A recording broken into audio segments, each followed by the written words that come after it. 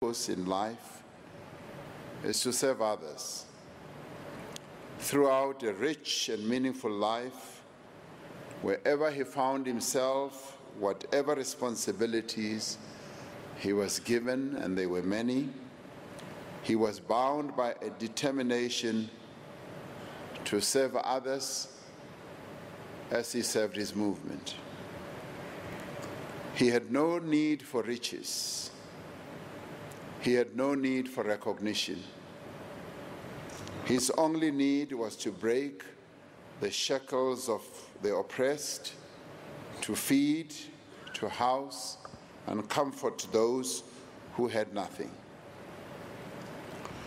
His only need was to forge unity where there was division, to bring calm where there was chaos, and to promote understanding where there was intolerance.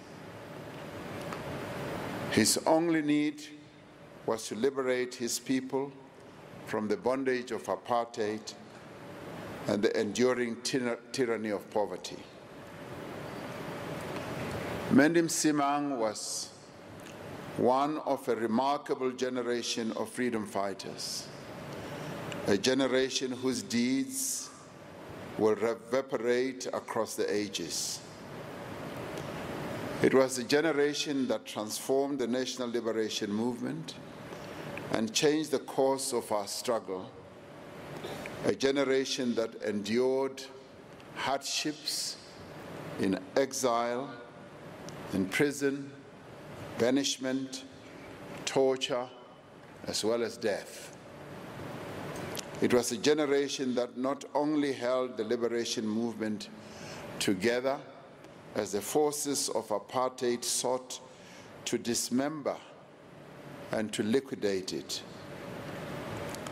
but they are a venerable generation which built the ANC into a formidable mass movement at the head of a global campaign for a democratic South Africa. It was this generation that was prominent among those who led the country to democracy and freedom. Today, as we mourn the passing of one of the effective leaders of that generation, it would be a mistake to relegate them to history.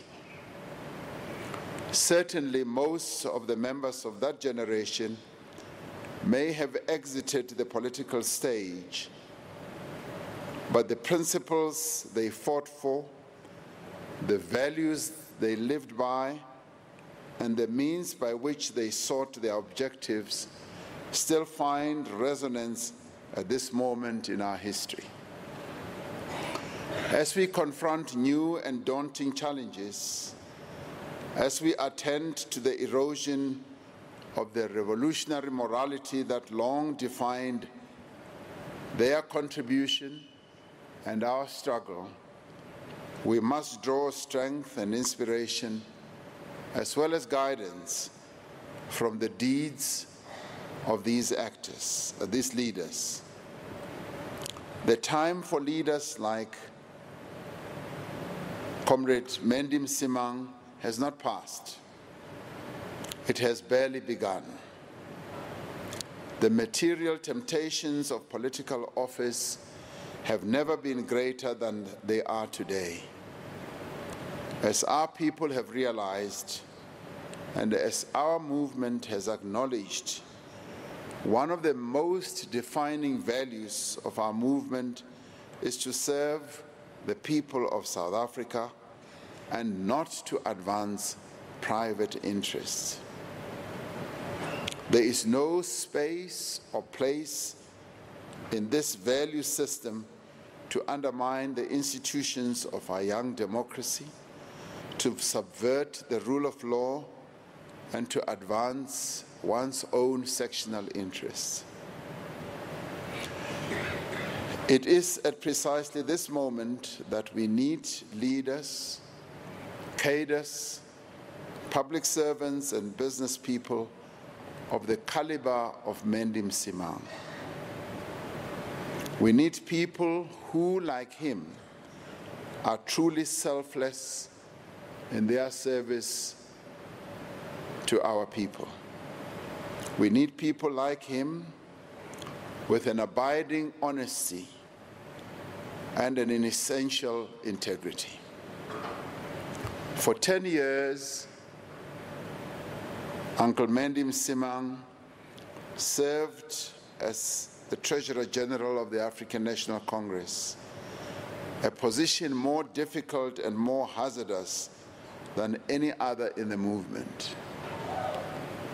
If you were to ask Kabazela, TG, Dr. Zweli Mkhize, he'll confirm this.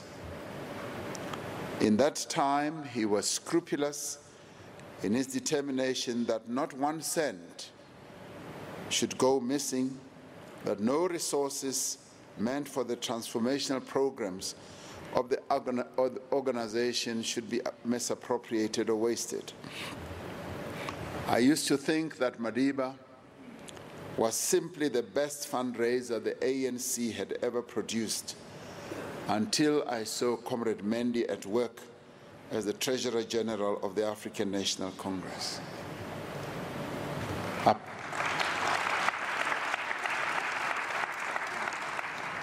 Possibly apart from T.G. Ngobi, he was the most formidable.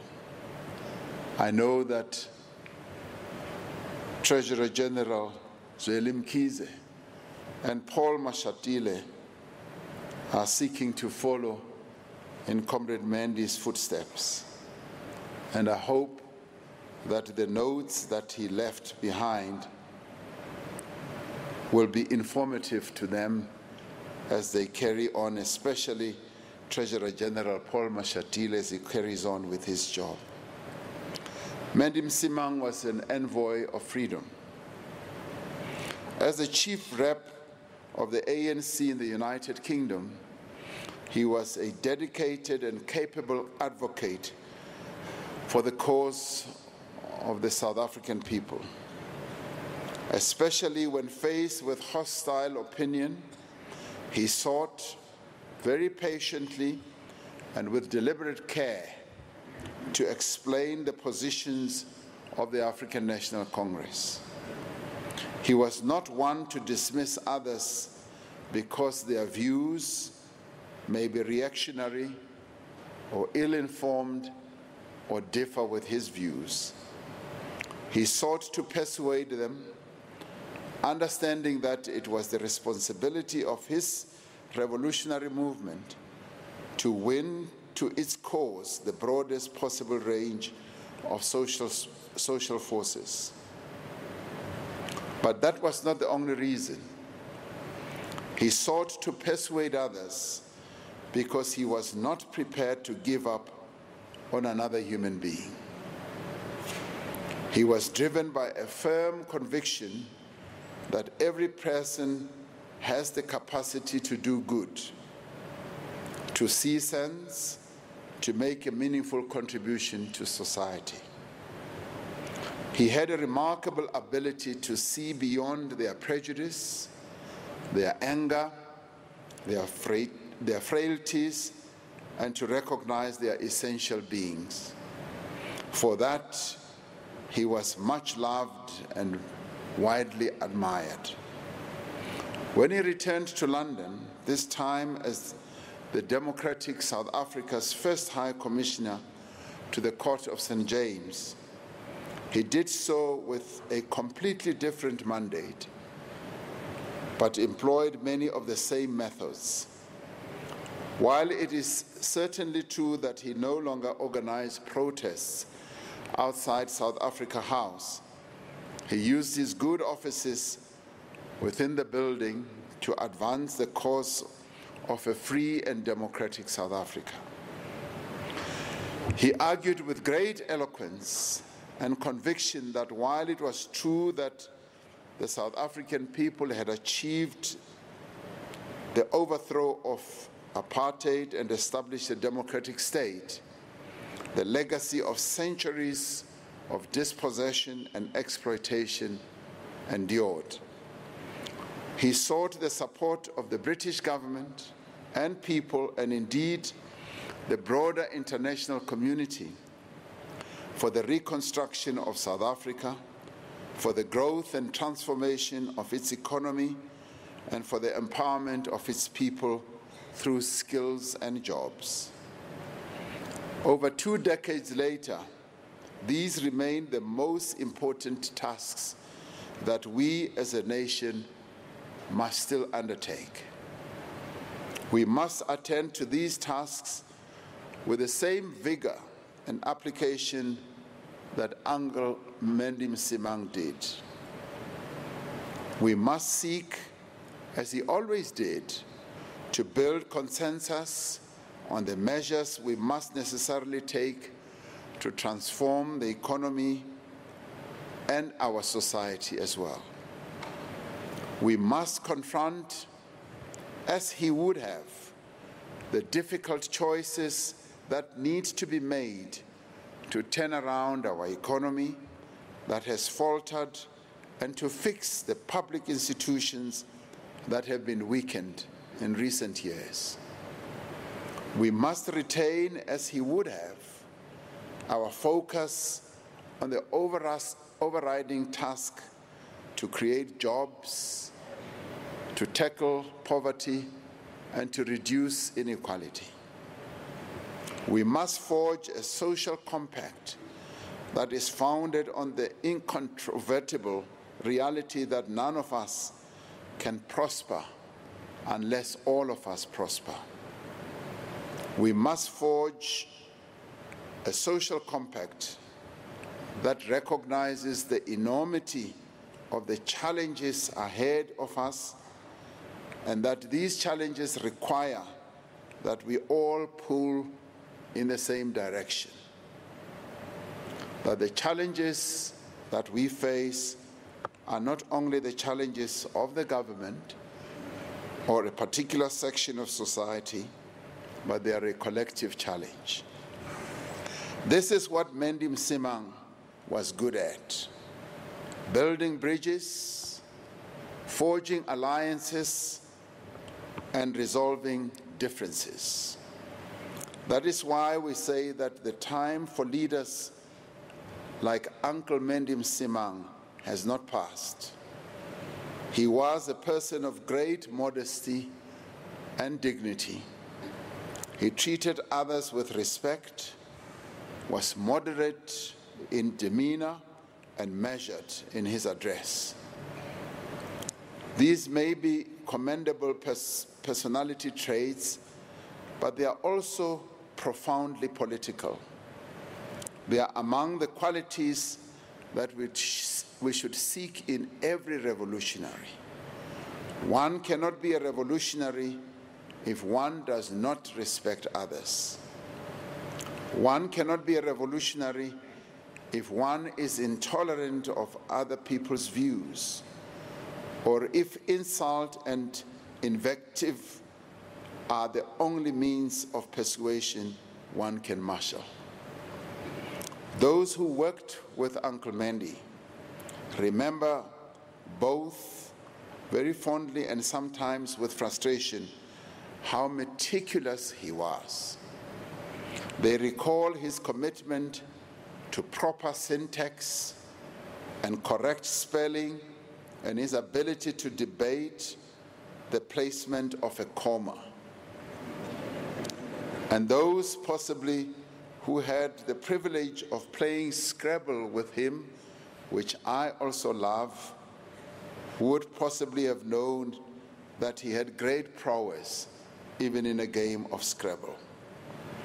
This was a sign not only of a sound education, but also of a rigorous discipline that extended from the writing of a letter to the prosecution of the struggle.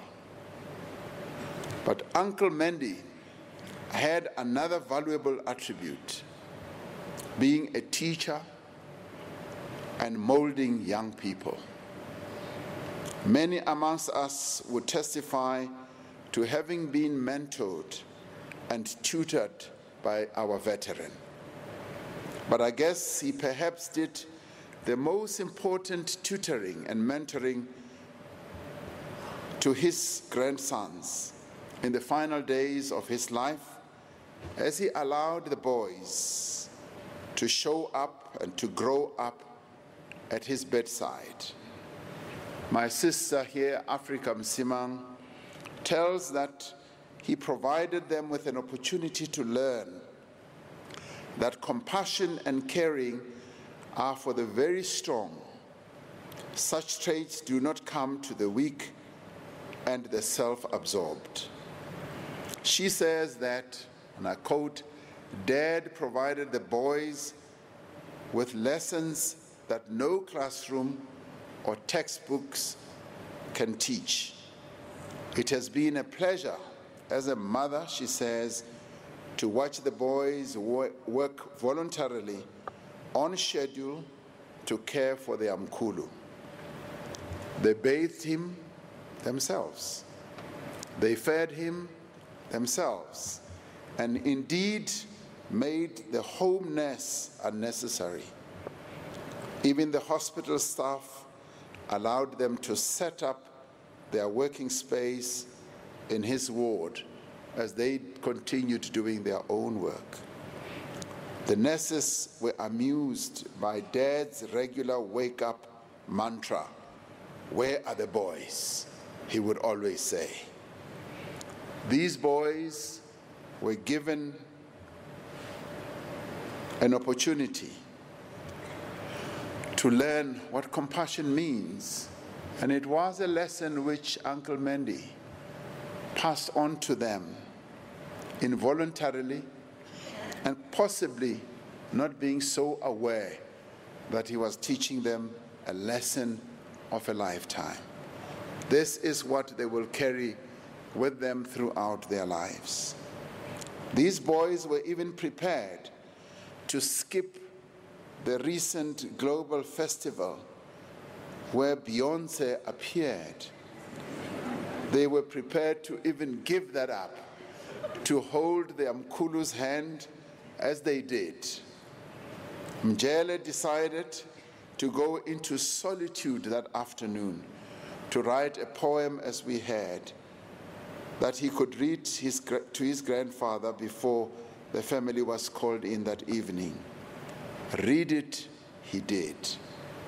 Kaya, Mdeni, Mjele, and Nati, you have been blessed to have been given your most important lesson with reality, to face the world with compassion and courage.